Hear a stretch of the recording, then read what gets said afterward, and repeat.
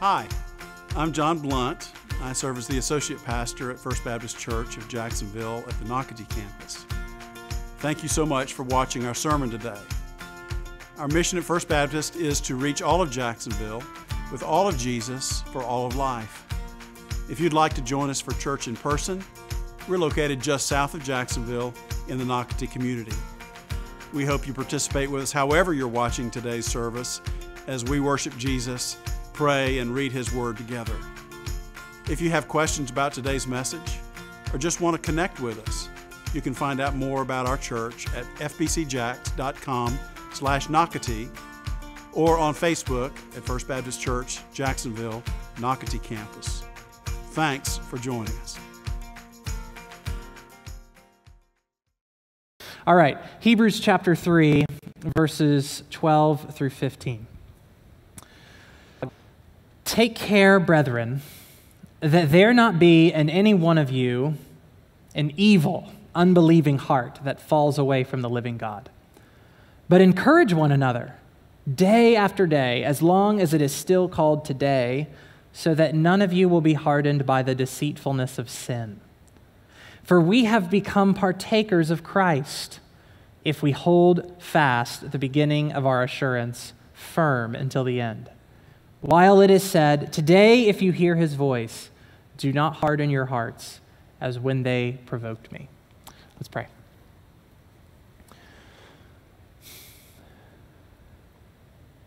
Father in heaven, we come to you right now asking you for grace. We don't deserve to hear from you. All of us have sinned enough today and not loved you today enough to warrant eternity in hell. But you've been so kind and gracious to us. You've given us your Son. You've given us your Son to be our substitute, the one who stands in our place, the one who dies and is punished for the sins that we committed today, and then gives us His very own righteousness so that we can come before you boldly, asking you to speak to us. So, Father, I want to ask just that. I want to pray that you be gracious to us and you would speak to us in your word, and that you would change us in your word, and that we'd be attentive to your word, and that we would be people of your word. Pray that you would do these things in Jesus' name. Amen. So like I said, this is the last sermon in our series, The Fight of Faith. And if you've been here, we started this, I think in the summertime of this past year, kind of when we came back from the COVID virus. And we've covered everything from weariness to anxiety to anger and lust. We've covered bitterness and laziness last week. We've covered envy, just these really practical problems that we all face in our own Christian life. Our goal has been to show how biblical truth applies to really practical problems in life. And then we've sought to take God's word in these teachings that we've had, and we really sought to just kind of put legs on them, is kind of the language we've used. How does this work on Thursday? Try to show how can we practically live out and fight the fight of faith in these areas of our lives. And I think it's all been very helpful. I know it's been really growing for me as I have been teaching in partnership with Pastor John and Pastor Andrew in this series. But there's something missing. There's something that we haven't talked about yet in this series. And if we don't talk about it, we're going to be in big trouble. If we don't talk about it, you are going to fail in your fight of faith if we don't talk about what we're going to talk about today. You will shrivel up, your faith will shrivel up, and you might even walk away from the faith entirely if you don't have this missing piece. So this is really serious stuff. So what is the thing that's missing that we haven't really focused in on that you have to have if you're going to fight the fight of faith? Here's the thing you need. Other Christians. That's what you need. It's the one thing we haven't really focused in on yet, that if you're going to fight the fight of faith, you must be in biblical relationships. You have to be in loving and meaningful and open relationships with other Christians in the local church. And that is what Hebrews chapter 3, verses 12 through 15 is all about. So in Hebrews chapter 3, the author of Hebrews is talking about receiving God's word with faith and not hardening your heart to God's word. So when you hear God's word, you should receive it with faith and don't harden your heart. And he gives these examples of Moses from Psalm 95 and the people of Israel and how they hardened their heart to God's word. And in Hebrews chapter 3, he's talking about fighting the fight of faith over the long haul and not getting discouraged in the trials of life. And right in the middle of that chapter, in verses 12 through 15, the author tells us that if we want to fight the fight of faith, we have to do it together. It's the main thing he says. If we're going to fight the fight of faith, we've got to do it together. But how? How do you do that? I mean, we talk about this stuff in church all the time. We talk about the church as a family, and you got to be in relationships, and I need to be in a life group, and I need to be in a Sunday school class, and I got to have friendships, and I got to have relationships with other Christians. But how do our relationships in the local church actually help us fight the fight of faith? So if we're going to say, I want to be like that. I want to have relationships like that help me and my faith, and I want to be a friend and have relationships with other people that help them as they fight the fight of faith. How do we do it? So I want to give us 3 ways that we fight the fight of faith together from Hebrews chapter 3, verses 12 through 15. So here are the ways. The first way we fight the fight of faith together is, number 1, we watch. We watch. I don't know if you remember this. I'm sure you remember this. The first days of quarantine in 2020, when everything got shut down. You know, everybody had their different moment when they realized that COVID was going to be an impact on your life. For a lot of people, it was when Tom Hanks got COVID. Everybody thought, oh my goodness, this is real. For some people, it was when they looked and Walmart was closed, or they got to the drive-thru at McDonald's, or they got to Chick-fil-A and it wasn't Sunday, but it was closed. And everybody had their moments when quarantine started getting really real. We all just shuttered up life. We stayed inside. We didn't see our friends or many members of our family for weeks, and we all started asking the same types of questions. I don't know if you noticed this. So instead of conversations starting with, hey, how was your weekend? Or how was that thing that you just did? We all started our conversations with the same things. It was, how are you feeling? How's your health? Are you okay? Are you doing okay? Have you been sick? Why are you sniffling? And we still do this. I've actually noticed this today. More people ask me about my health, and I like to think I'm a spry 30-year-old man, but there's so many people talking to me about my health these days, and probably talking to you more frequently about your health as well. That's called being watchful. That's what that's called. Sometimes it's called paranoia, but that's another conversation. But it's called, in its best forms, being watchful. We're taking care of each other. We're considering, how are you doing? How's your health? Are you okay? I'm watching your health, and you're watching my health. And that is what the author of Hebrews says that our relationships should be like in verse 12. Look at verse 12 with me. He says, take care, brethren, that there not be in any one of you an evil, unbelieving heart that falls away from the living God. Take care here means be watchful of one another. Watch each other. Watch out for each other. It means be sensitive to the lives of other Christians. What he's envisioning is the entire church is taking care of the entire church. That's what he's envisioning. Did you notice? It's a community command. It's not a command to individuals. It's a command to an entire group, an entire community of people. Look at verse 12 again. He says, take care, brethren, or brothers and sisters. He's talking to a group of people. He's saying, you take care, church. And then he wants them to take care. Look at verse 12 again.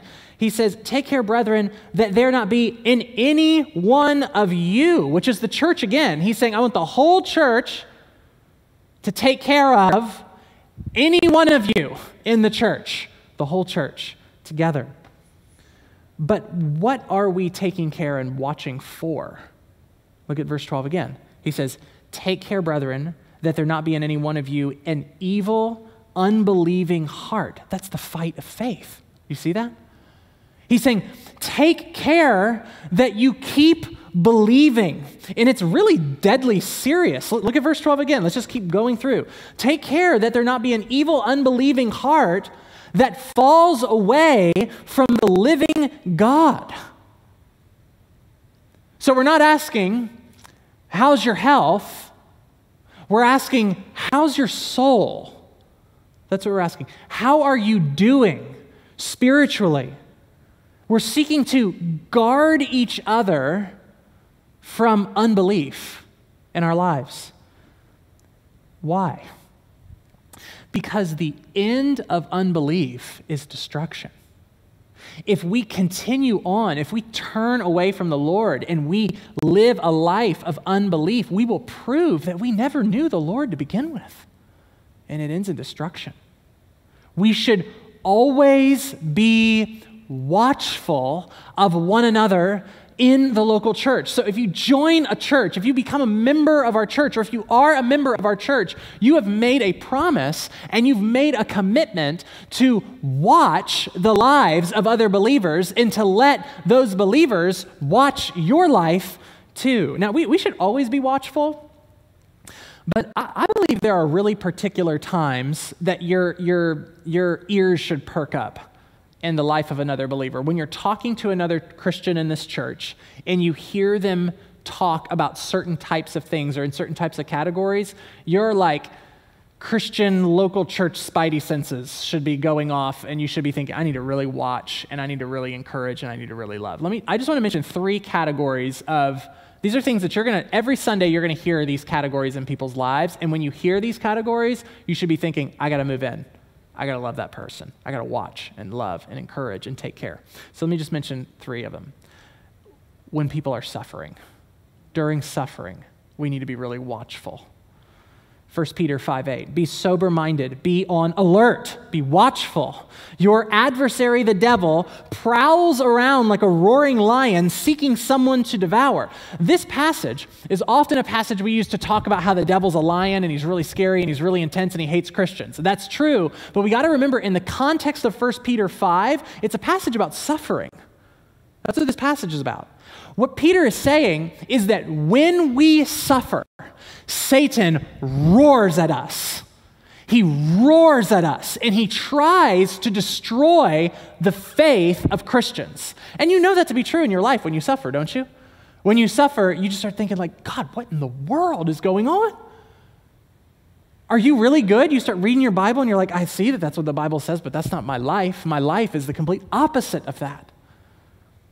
The devil roars at us, and he seeks to destroy our faith. When we see brothers and sisters in our church going through a season of suffering, whether it's physical suffering, they've got big surgery coming up, they're in a lot of pain, they're really struggling, whether it's they've been sinned against really grievously, maybe they lost a job, whatever, we should perk up and we should move in and we should be watchful and surround them during those seasons of intense suffering. So that's the first area we ought to be watchful. Second area we need to be watchful is what I would say during worldly immersion.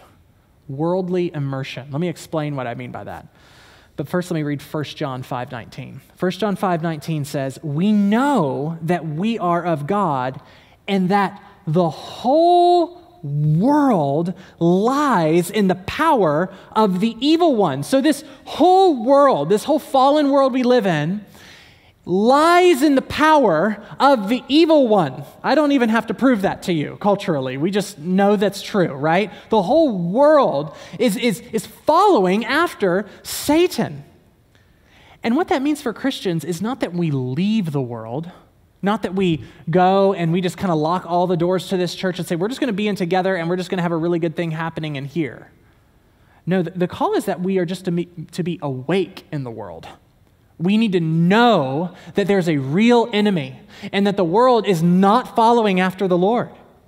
And what that means is that we need to care about the members of our church when we know that they're spending the majority of their time in a hostile, unbelieving world. I'll give you an example of what this means. Maybe you're in your Sunday school class and someone says, man, I just want to ask for prayer because I spend all of my time working with people that are unbelievers, and they're not just unbelievers, they're like really hostile to the faith. Or maybe someone raises their hand and they're like, I'm married to someone who's not a Christian, and I'm really, really struggling. Like I've trusted in Jesus, but my spouse hasn't, and I don't know what to do. And they're actually really hostile to my faith. They actually don't like that I'm here coming to church right now. When we hear that as believers, we know that your whole life is immersed in the world. We need to move in. We need to be watchful over their faith and encourage them and love them. The third time we need to really, really perk up as believers and be watchful is during repentance.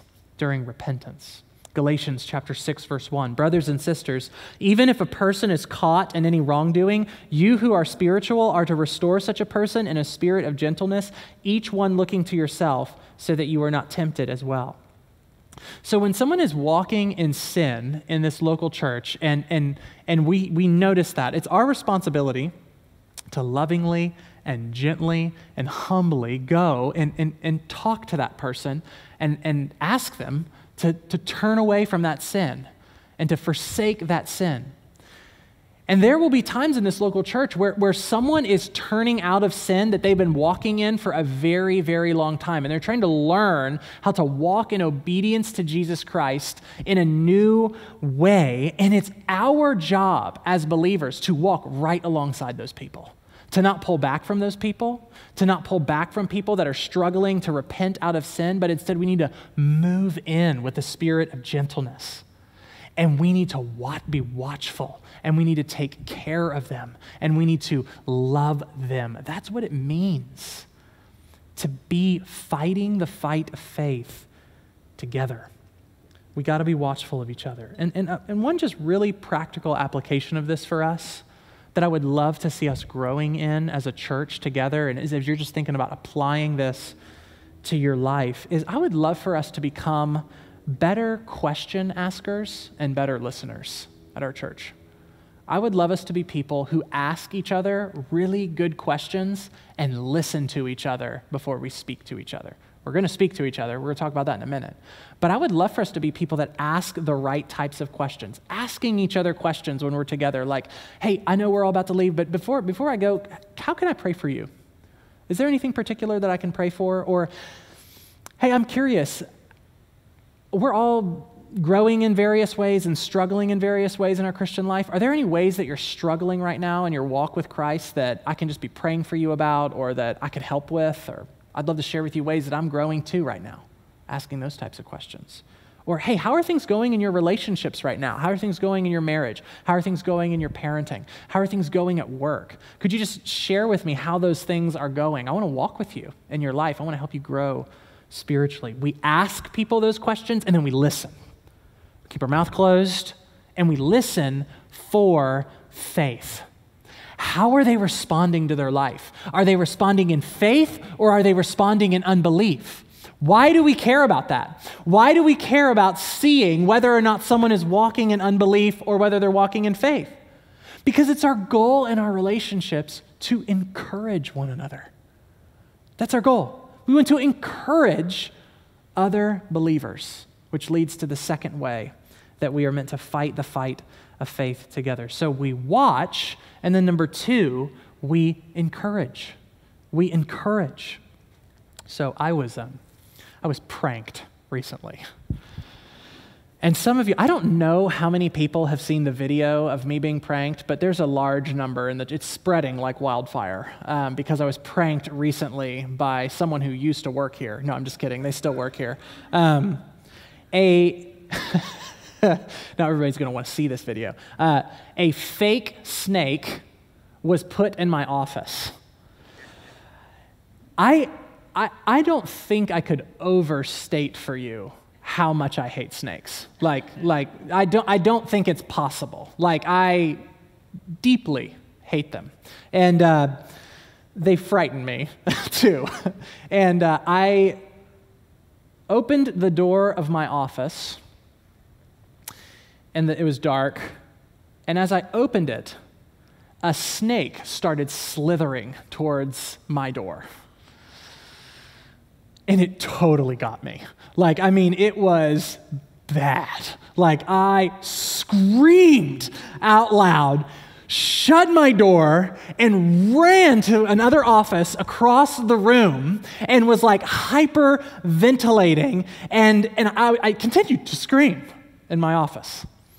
And it totally got me. I was horrified. Someone had to come over to me and convince me that a snake wasn't in my office. Why did I respond that way?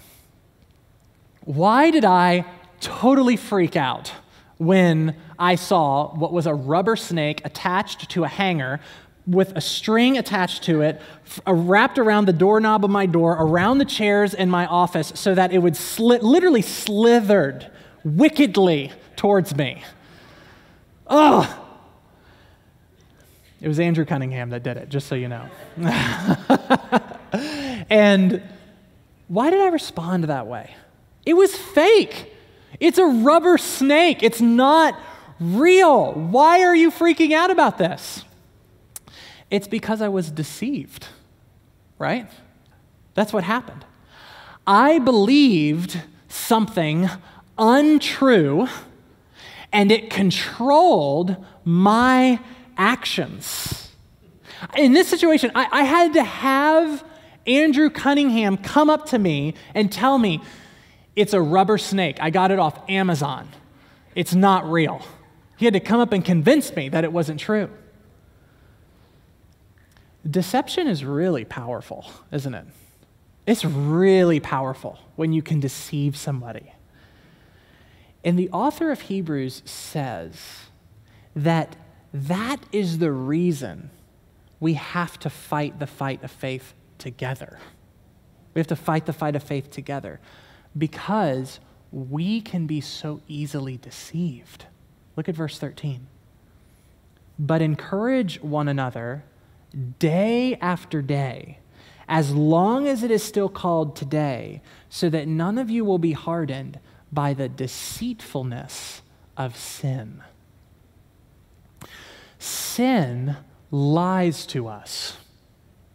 That's why it can be so powerful in our life. It lies to us. It overpromises and underdelivers. When we sin, we have believed a lie about God, about ourselves, about the world.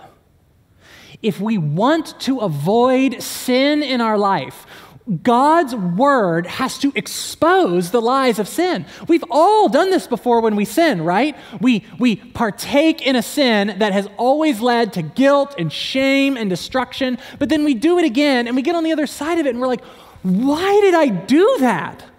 And the answer is that we were deceived. Sin lied to us. And we need God's word to expose the lie of sin so that way we don't get hardened by it. If we don't expose the deceitfulness of sin, this passage teaches that we could be hardened by it. We start to really believe the lie. Have you ever met someone that's believed the lie and you can't convince them that it's not true?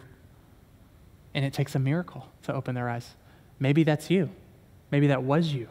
And it took a miracle of God to show you that sin had been lying to you, that the snake was fake. It wasn't real.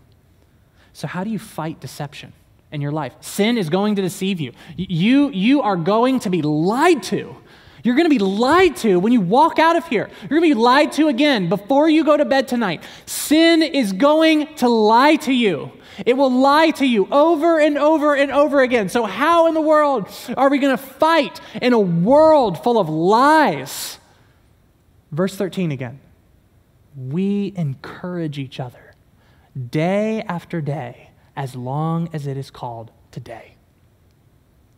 Throughout Hebrews 3, the author is quoting Psalm 95. And in that psalm, God is calling his people to believe God when they hear his voice. The psalmist is reflecting on the story of Moses making water flow out of the rock when the people in the area of Meribah are grumbling against the Lord, and it says they're testing the Lord and they're being suspicious of the Lord and whether or not he would provide for them. And the author of Hebrews is reflecting on that psalm, and he's saying, don't be like them. Don't harden your heart. If you hear God's voice, respond to it. How do you not have a hard heart like it's talked about in Psalm 95, as the author's talking about here in Hebrews? How do you not get a hard heart? Day after day, the author says, we should encourage each other with the truth of who God is as he's revealed himself in Scripture. That's what we got to do.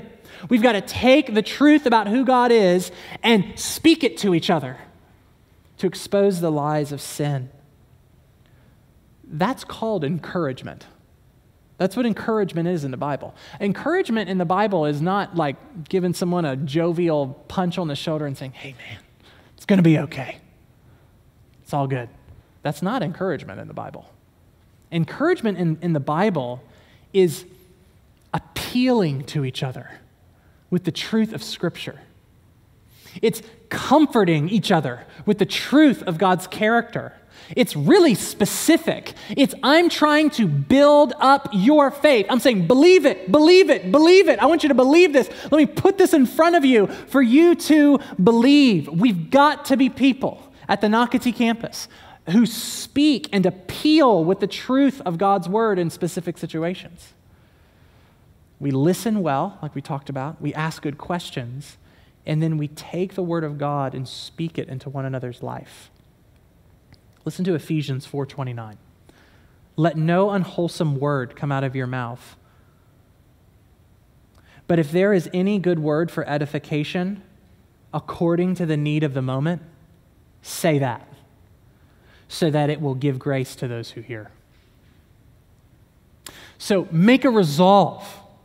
I'm only going to open my mouth in the life of another Christian when I've got something to say that fits this moment and will give them grace and build them up. Build what up? Their faith. We're helping them fight the fight of faith. That's called encouragement. We want to give grace to each other. Are we using our words in this way in our relationships? Are we building each other up? Send text messages to each other like that. Make phone calls just for that reason. Meet up with each other. Have dinner. Study the Bible. Find ways to listen and to speak to one another because we're committed to encourage each other. And we're supposed to encourage each other day after day, after day, after day, after day, until we've been doing that together for 30, 40, 50 years, until we're laying on our deathbed and we have that same friend or group of friends that is still speaking the truth into your ear as you're taking your last breath. That's the fight of faith together. Day after day until we reach the finish line. And that leads to the final way we fight the fight of faith together. We watch, we encourage, then number 3, we hold fast. We hold fast. Look at verses 14 and 15. For we have become partakers of Christ if we hold fast the beginning of our assurance, firm until the end, while it is said, today if you hear his voice, do not harden your hearts as when they provoked me. The reason we fight together is because we must hold fast to Jesus Christ. If someone walks away from Jesus Christ, if you've known somebody that you grew up with and they professed to know Jesus Christ and then they walked away and they kept on their unbelief right up until the end and they died in their unbelief. The Bible teaches that they never knew Jesus to begin with, because the people that truly know Jesus endure until the end. This is what 1 John chapter 2, verse 19 teaches. John writes, "They went out from us, but they were not really of us. For if they had been of us, they would have remained with us." So you see it? If they would have really been with us, they would have kept going till the end, because that's who Christians are. They keep going till the end. But they went out so that it would be evident that they are not of us. So if someone walks away from Jesus Christ, they're proving that they never really knew him to begin with in a saving way. But those who truly know Jesus Christ, what verse 14 calls partakers of Christ, partners with Christ, are those who hold fast to their original assurance. What does that mean? What does it mean to hold fast to your original assurance? It just means this: you keep believing what you believed at the beginning. That's what it means. Do you remember the moment you believed in Jesus for the very first time? Do you remember what you saw about your sin? Do you remember what you saw about the sufficiency of Jesus to forgive you? Do you remember that moment where it was all just gloriously clear and true and beautiful and everything you ever needed for every desire you've ever had in your life, and Jesus became this treasure, and how could you not trust him? Do you remember that moment? The author is saying, hold fast to that. Don't hold fast to that moment. Hold fast to that Jesus. Hold fast onto him. Keep believing what you believed day after day after day after day until it's done, all the way until the end. You keep believing God's word. That's why the author of Hebrews ends with this quote from Psalm 95. He's encouraging us not to harden our hearts. If you hear his voice, don't harden your heart. Keep believing what you believed. Keep believing. Don't you see this? You see this. One of the key ways God is going to enable you to hold fast to your assurance and to not harden yourself to his word is through fighting with other Christians. This is what this passage is teaching. This is the way to have your assurance until the end. It's through other Christians, encouraging you and strengthening you and building you up. This is why it's always so concerning, and it's always red alert, and it's always big bad signals to me when I watch Christians start to isolate themselves from other Christians. It's usually the first sign that something's going wrong. When they back away from relationships, when you reach out to them and say, hey, I just want to get together and just talk through what's going on in your life, and they say, you know what, I'm just really busy right now, I don't really want to talk. That's always the first sign that something hardening is happening in their life. We watch each other. We encourage each other to hold on to Jesus Christ, to submit to his word, to obediently follow him, to be a recipient of his grace, to enjoy his grace, and to enjoy the cross. This is what I want for us. I want our campus. I want the people in this room. I want the people that are here on Sunday mornings. What I want for us more than anything is for us to have a culture of pursuit of one another.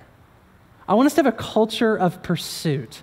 What that means is that we would be people that would say, I'm not going to let go of you. You look Christians in the eye, who'd say, no, I'm too far gone. And you'd say, I'm not going to let go of you. Or Christians who give you the stiff arm and say, leave me alone in my sin. And you say, I'm not going to let go of you. I'm going to pursue you, even if you don't love me back. Even if you get mad at me for it. I'm going to pursue you. I'm going to love you. I want to speak the truth of God's word into your life. I'm going to hold fast. I want us together to hold fast to Jesus Christ. I want us to be people that when we see somebody starting to drift, start getting shoddy in their attendance, they're not saying the things they used to say, they're not as warm to you as they used to be, I don't want our response to be, well, I'm going to pull back. I don't got time for that. I don't got time for people that treat me like that. So fine, I'm just going to pull back. I don't want us to be people that pull back in judgment. I want us to be people who move in pursuit and love for people. And we say to them, listen to Jesus' voice in his word. Listen to him. Don't harden your heart. Hold fast to him. Keep trusting in him. Draw near to him. And we get to be ambassadors of Christ in people's lives. When we draw near to them, we get to represent Jesus Christ to them when we hold his word before them. The world wants to kill your faith, and it's got to be preserved. Satan wants to attack your faith, and it needs to be protected. Your flesh, your sinful flesh, will oppose your faith, and it must withstand. How will all of those things happen? It's going to happen through other Christians strengthening your faith, exposing your sin, building you up, encouraging you, and saying to you, I am not going to let you go. I want you to be those types of people. And I want to be that type of person. If you're a Christian, I want you to think for a moment about all the people in your Christian life that God has used to preserve your faith. Just think back for a moment on this. Think back on the people in your life that God has used to preserve you. So just think of them.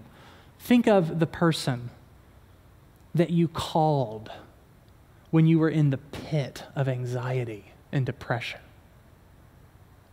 Think about the person that called you out when you were ensnared in bitterness and in anger.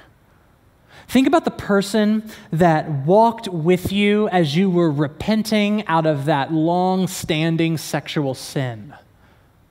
Think about the person that listened for a long time and was slow to speak as you shared your burdens of weariness with them. Think about the person that helped you think creatively about how you could share the gospel with that neighbor. Think about the person that gave you wisdom in that really confusing decision that you had to make. And you were like, I don't know what's going to happen. I don't know what I'm going to do. And you talked to them and they just provided the greatest biblical wisdom and clarity. Think about those people. Think of those faces. Think of them. Think of their names. Who were they? What did they do? What did they say? How did God use them in your life? Are you thinking about them? Do you recognize that those people were instruments in the hands of Jesus Christ to preserve you, to keep you close to him, to keep you fighting the fight of faith? Do you realize that they were just tools, instruments in the hands of Jesus Christ, preserving you? That Jesus Christ himself was loving you through that person having that conversation with you. It was Jesus that was doing that through them. It was Jesus. Do you realize that one of the regular ways that you're going to experience God's love for you is in the gift of the local church? I have conversations with church members and they'll say, I just want to know that God loves me. I just want to see it. If God would just show me that he loved me, and I want to look at them and I just want to say, look around. Look around at all these displays of God's love for you. Jesus Christ came into the world. He lived, he died, and he resurrected in order to save us from our sins. He's reconciled us to himself, but he's not reconciled us to himself so that we could be alone. He has saved us into a community of people. We're the household of God. He saves us into the local church, and he intends on his church to be a place where we fight the fight of faith together. Jesus died to create a brand new community that loves each other in that way. And that leads us to our renewing thought. Our final renewing thought is this: God calls us to be encouraged by and to encourage the faith of others. God calls us to be encouraged by and to encourage the faith of others. Jesus died and rose so that you would be in the body of Christ, growing together and fighting together for faith in him. So let's fight the fight of faith together. We hope you enjoyed today's sermon. If you have questions about the message, reach out to us at askapastor@fbcjax.com. We meet for services every Sunday morning and Wednesday evening. For more info, go to fbcjax.com/Nocatee. Thank you for watching, and we're praying for you as you go reaching all of Jacksonville with all of Jesus for all of life.